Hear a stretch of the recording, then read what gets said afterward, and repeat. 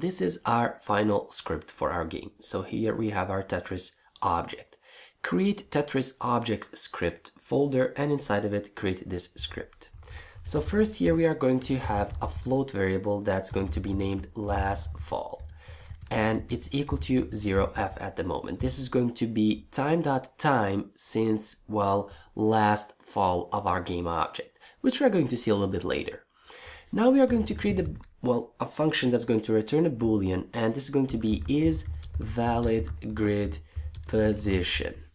So inside of this function, what we are going to do is we are going to check if our next position is actually valid where we want to move our game object. So here we are going to say for each, and here I'm going to say transform child in our transform. So for each transform child that we have in the transform, because this is going to be attached on our groups, so our Tetris groups, and they have child objects. So for each child in their transform, what we are going to do, but before that here I'm going to say return true.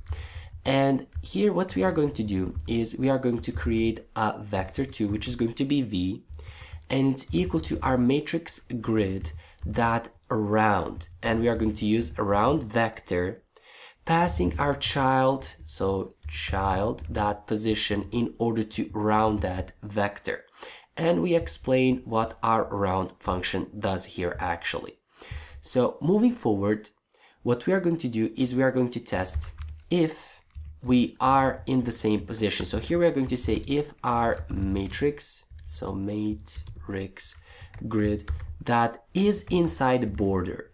So excuse me, I said if we are in the same position, but actually we are testing if it's inside the border, and I don't actually need these curly brackets, but I'm used to typing them.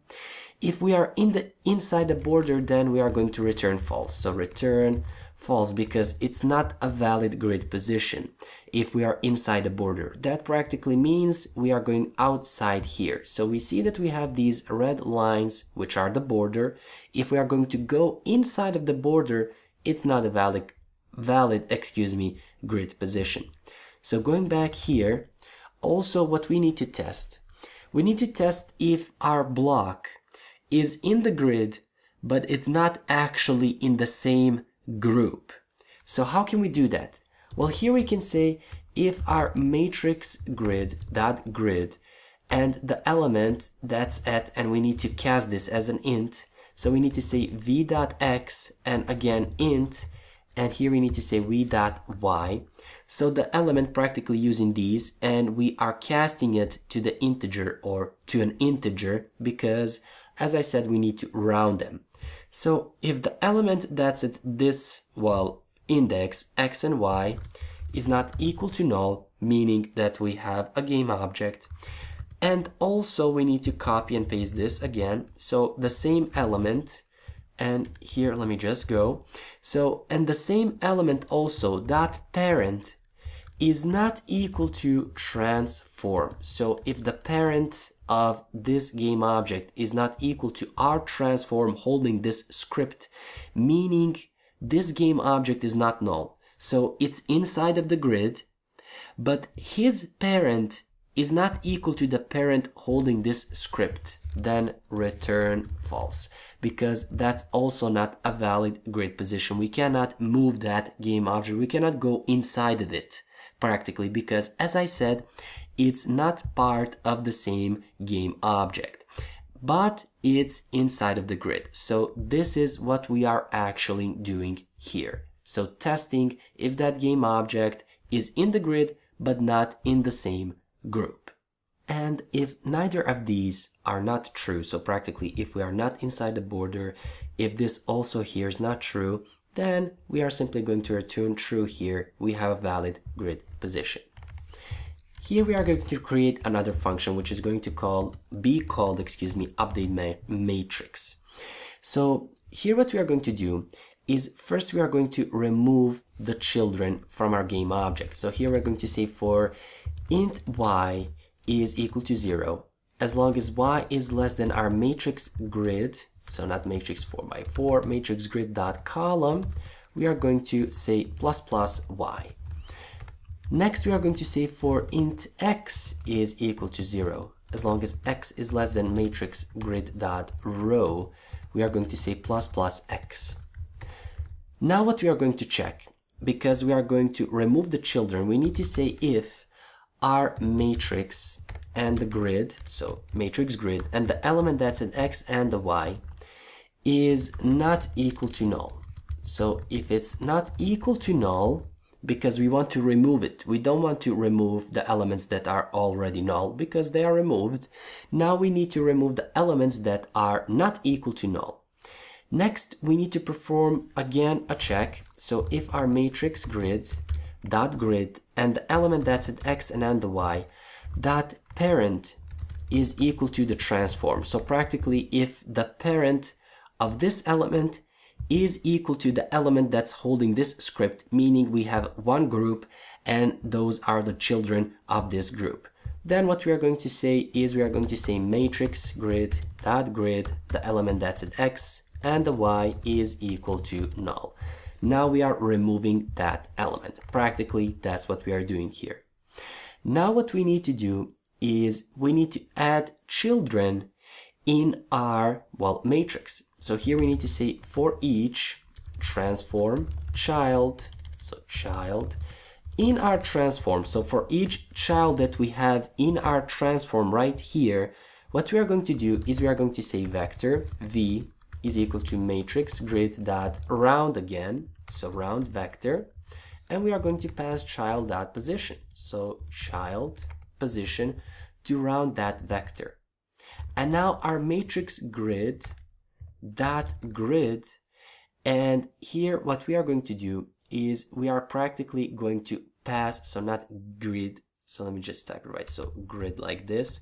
Here we are going to pass our int, again casting our v dot x, comma, again our integer, casting our v dot y, so this element is equal to child. So practically here what we are doing is we are first rounding the position of this child. After that we are practically rounding its x and the y and using that as an index for our grid, and that's equal to that child. So that's how we are updating the matrix grid. First we are removing the children that are not equal to null and that their parent is equal to transform. We are removing those children. After that we are adding new children.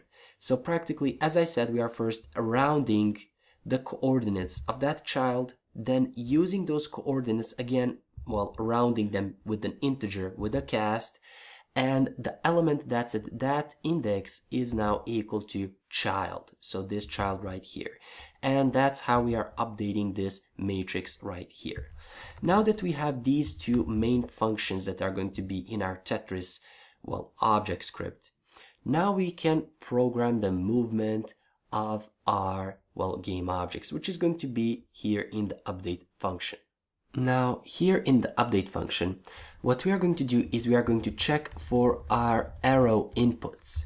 So here I'm going to say if our input dot get key down, passing here key code, and it's going to be our left arrow key. So if we touch our left arrow key, what we are going to do is we are going to use our transform dot position. We are going to say plus equals new vector 3, because we are moving it in the left, that's the negative side, and we are moving by 1 unit, so -1, and for the x and for the y and for the z it's going to be, well, 0, because we are moving it, well, on the x-axis on the left, and moving it by 1 unit, we are simply going to add to it -1. Next, what we are going to do, we are going to check if our is valid grid position.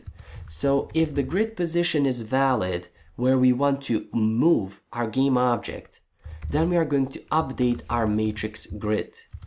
Otherwise, if the position is not valid, we are simply going to reverse it, because, well, we cannot move in that position. So we are simply going to add +1 in order to, well, make this null, so practically to nullify this, what we did here. So again, we are checking if we touch the left arrow key, we need to move left. We know that the left side is the negative side, and we are moving it by 1 unit, which is 1. So we are simply going to pass -1 here and 0, 0 for y and z. Next, we are going to check if that position where we want to move, so this position right here, where we added -1, if it's a valid position, then simply update the matrix grid. Otherwise, if it's not valid, reverse what we did here by simply adding +1, which is going to, well, restore the previous position practically. We are going to do the same thing here, so we are going to say else if our input that get key down is equal to key code dot right arrow. So if we are touching the right arrow, we are going to do the same thing. So I'm simply going to copy and paste this right here. So let me just copy and paste it. But here we are going to add 1 because we know right is in the positive. We are moving by 1 unit, then we are adding 1. And if we want to reverse it, we need to add -1 because we need to go back. So again, if we are moving right, add +1 on the x-axis. Check if the grid position is valid. If it's true, update that matrix grid. If it's not true, reverse it by adding -1. Here we are going to check else if our input that get key down is equal to key code up. So up arrow. If we touch the up arrow, we want to rotate our transform. So if we touch it, we want to say transform.rotate. And here we need to pass our new vector 3, 0 and 0 for the x and for the y, -90 for our z-axis, because we want to rotate the z-axis only. That way we can, well, reposition our game objects so that we can fit them in our grid. Again, we need to check if our grid position is valid. So if we have a valid grid position, then update the matrix. So update matrix grid. So let me just go here. Let me just copy this because for some reason this is not going to, well, fill up. Practically, if we have a valid grid position, update the matrix grid. Else, if we don't have a valid position, reverse. So here, what I'm going to do is simply, well, add positive to the rotation again. So practically, we are doing the same thing for the right and the, well, left arrow, but here we are simply rotating it. So we are going to rotate it by -90. If the grid position is valid, update the matrix grid. If it's not valid, reverse it by adding positive rotation practically. Finally, here we are going to test else if our input that get key down is key code down arrow. If that's true, or if our time minus our fall or last fall is greater than or equal to 1. So if these two conditions are fulfilled, what we are going to do is we are going to move our object down. So regardless if we press down or we press the down key or down arrow, or we don't press it, we are going to move our object down because it needs to go down. That's why we are testing if our time minus last time since fall or last fall time is greater than or equal to 1. So here we are going to say transform that position plus equals new vector 3, so vector 3, and here because we are moving it down, we need to pass the -1 for the y-axis. So we are moving it down, as I said, passing, well, -1 because, well, we are moving it by 1 unit. Of course, excuse me, here we are going to check again if our grid position is valid. So if we have a valid grid position, then update the matrix grid. Else, if we don't have the valid grid position, so else what we are going to do here, our game is practically finished. We are going to say here transform that position plus equals new vector 3, and here we are going to say 0, 1, and 1 to reverse it because we cannot move down anymore. Because of that, we are going to call our matrix grid destroy whole rows. This is going to destroy our whole rows.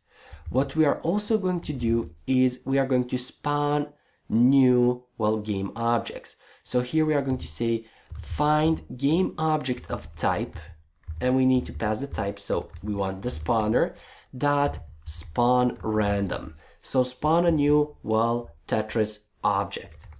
And because this script cannot move anymore, or this game object cannot move anymore, we are going to say enabled is equal to false, because there is no need in this script to continue to work, because as I said, we cannot move down anymore. And let me just give a little bit space here, or just rearrange these lines. Here outside of our else statement, we are going to say our last fall is equal to time.time, because, well, this is how we are going to, or this is really important because this is how we are going to move our game object down. Because here we are going to check if time minus last fall is greater than, so time.time minus last fall is greater than or equal to 1, then we are going to move our game object down. And we need to update that time right here in order for this to work. So again, we are going to move it down by adding 1 unit, -1, at the y-axis. Check if the grid position is valid, meaning we can move even further down. If that's true, update the matrix. If that's not true, reverse it by adding +1 on the y-axis. Delete whole rows, and then spawn a new random, well, Tetris game object. And enable the script, because we cannot move this script further down, or this game object holding this script cannot move anymore. Finally, we are done with our game. Even though it seems simple, we still have these complicated things that we, well, needed to calculate. Anyway, let us finally test it out. So we can go back here, and before we run the game, what we need to do is go in our prefabs folder, and on each of our Tetris objects, attach our Tetris script, or Tetris object script. So simply attach it. If I run the game now, we see that our, well, Tetris object is falling down. I can also move it left and right. We cannot go outside of the border, which we see. We touch the red line and we cannot go outside of it. If I press up, we are rotating the game object, and we cannot rotate the cube. So if I go back here, again, we cannot rotate the cube. So let me just wait for one. So we see that we are rotating this one. So again, practically what we are doing here is we are, well, moving them down each time. And let me just pause the game. So each time we will calculate here, or check if time.time minus last fall is greater than or equal to 1, then we are going to move it down, which we saw here that our game object is moving down. And notice now when I put down this one like this, because I want to rotate it and I'm not touching anything, when we hit the ground, we have the whole row and or whole rows here, which are going to be destroyed, which we saw here. So when we fill whole rows, we are going to destroy them. So we are going to see that again when I fill this hole here, or excuse me, we're not going to see it because here we have empty places. So let me just try to fill it again. So now we are going to see it when I fill it with these, well, blocks here, we are going to destroy these rows, which we, well, practically just saw. Let me try to destroy one more row, or excuse me, yeah, row. I wanted to say column, but it's actually a row. So here again, let me try this one. So one more time, let's see it. And we have destroyed our, well, row. Practically, as I said, we are done with the game. Go crazy with it. Tell your friends, tell your grandma if you want to, brag about it. Anyway, we have created one of the most popular games that is out there. So practically Tetris is, I don't know, 20 or 30 years here. I think the game was published in 1980s or so. Anyway, we saw the techniques that we need to use and how we are moving it. Let me just run the game again. We see how we are moving it by 1 unit. So notice it here. So by 1 unit, left or right. So again, as I said, congratulations. We have finished our game, and let's now move forward.